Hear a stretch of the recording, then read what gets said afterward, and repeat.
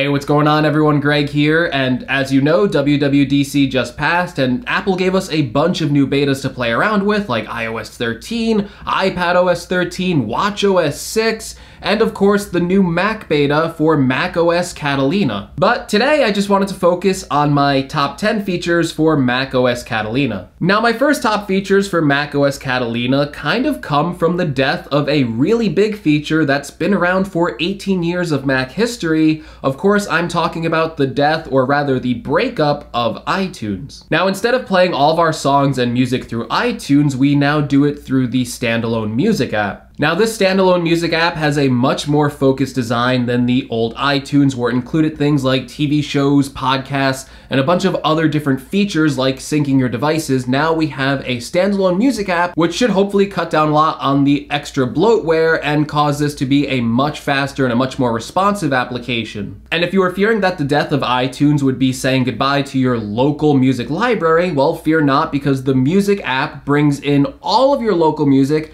as well as combining your Apple Music subscription. And we get some refreshed UI that's very similar to the music app that's on our iPads and iPhones. But even with some of those design refreshes, the main library looks a lot like the old way you would browse music on iTunes, and they do a good job of bringing in the new UI elements when it makes sense and the old Mac elements when those also make sense. The second thing to come out of the breakup of the iTunes feature is now a standalone TV app. So now you have one place to find all of your movies and TV shows. And the UI on the Mac looks very similar to what you might find on the iPad TV app. Of course, with your own library of movies and TV shows, and of course that new TV section where it's trying to recommend you content that you might be interested in based on your browsing history. I think my favorite feature of the new TV app is that this is the first time that iTunes movies will be available in 4K HDR natively on a Mac. Before, if you played those movies through iTunes, they were limited to 1080p HD,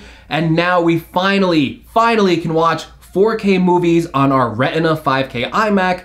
This was seriously a long overdue feature, and now that the breakup of iTunes is here and we have our standalone TV app, finally 5K iMac users can watch that content in 4K like they should be able to. Okay, so the TV app and music app were written using Apple's older design language for AppKit. Now this new application is actually using Catalyst, or previously called Project Marzipan, to bring over an iOS app directly to run on the Mac, and this is the new podcast app. So much like music and TV, podcast now gets its own focused app where you can find all of your podcasts, download it right onto your Mac. So I think the most standout feature about the podcast app on macOS Catalina is that it looks very similar to the music app despite using two different design frameworks to create both applications, and I think this is a really good example of how you can take that iOS codebase and make it look and act just like a Mac application. Of course, you get all of the relevant sections you would expect, like Listen Now, Browse, and Top Charts. You can see what's recently added to your library, all of your different shows or episodes,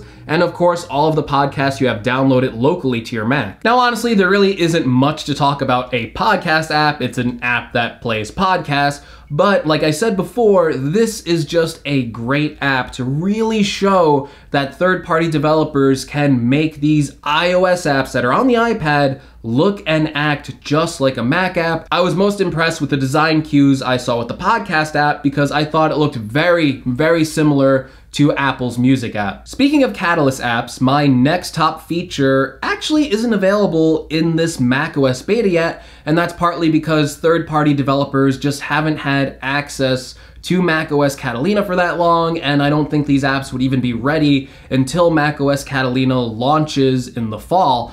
But this is a really important part of the operating system, and that of course is the availability of these Catalyst apps being open to third-party developers. Apple already has a bunch of applications already working on macOS Catalina using the Catalyst technology, including the podcast app, the news app, the home app, voice memos, stocks, and some other applications are already using Catalyst to bring that iOS codebase over to the Mac. I personally think that Project Catalyst is going to be a really big deal because it's going to enable a bunch of third-party iOS developers to easily bring over their applications to the Mac. And this technology is really going to make the Apple ecosystem that much stronger when you have one unified codebase and that's able to run on an iPhone, an iPad, or a Mac. Moving on, there are even more apps taking advantage of Project Catalyst on macOS Catalina, and that is the new Reminders app. I previously mentioned how much I like the Reminders redesign in my top 13 iPadOS features, and that is no different on the Mac. Reminders is getting a very similar update with easy access for your reminders for today or scheduled tasks for later. You're also getting that same natural language that was shown off in the iPad, where if you're typing out a reminder, you can now just write that in natural language, and when it presents itself, you could just easily select that date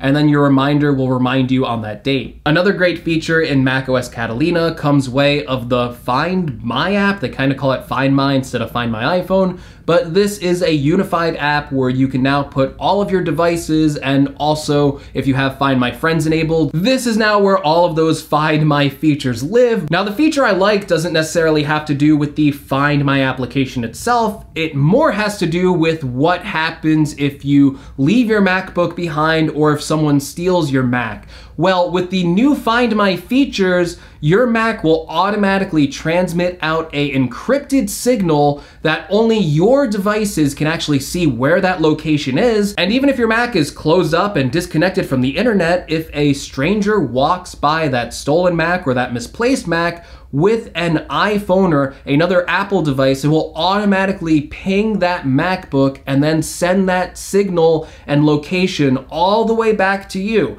Now, what's great about this feature is that it works in sleep mode, because if someone steals your Mac, obviously it's going to be closed up, but also the fact that this is very private and secure and that only your encrypted Apple devices can receive this location information. And I think this is a really, really nice feature, not only if someone breaks in and steals your MacBook, but also if you leave a product behind at something like a train station. Now with all of those iOS users out in the wild, there's someone bound to walk by your misplaced laptop and then you can easily find it. Now this next feature, Apple introduced it last year with iOS 12, and this year they're bringing it to the Mac, and that is the Screen Time feature. And Screen Time works very similar to how it would on iOS. So when you open the Screen Time application, you can see how often you are using your Mac. You can even see how many times you picked up your MacBook for the day, how long you've been using the system, or how long you've been using specific applications. Of course, one of the bigger benefits of Screen Time is the ability to set limits on the types of applications you're using.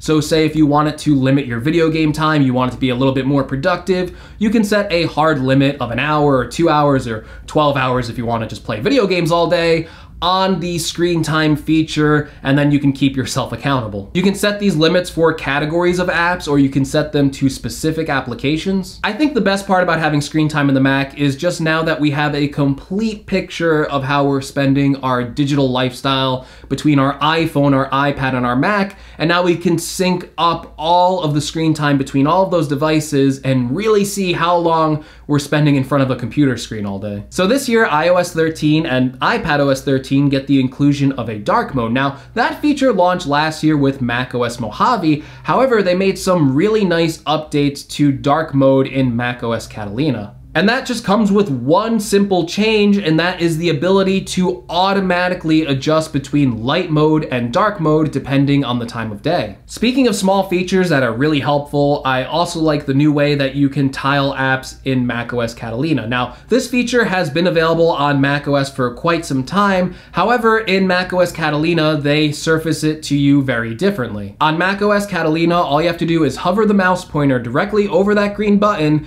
and then you will get the option to either snap your window to the left or right side. Okay, enough with the small features. Let's tackle a bigger feature in macOS Catalina, and this is a feature that works in tandem with your iPad, so it's also an iPadOS feature as well as a macOS Catalina feature, and that is of course Sidecar. So Sidecar gives you the ability to use your iPad as an external display for your Mac. The second and cooler feature in my opinion is you can actually control these windows directly on your iPad. Now, unlike some third-party options like Duet Display or Luna Display, touch operation doesn't work with your fingers. However, if you have the Apple Pencil accessory for your iPad, you can directly control the inputs available to you, and this actually works the best because on macOS you need a more precise pointing tool, and the Apple Pencil does a good job of this. So now you can run pro applications that are only available on Mac, like Final Cut Pro 10,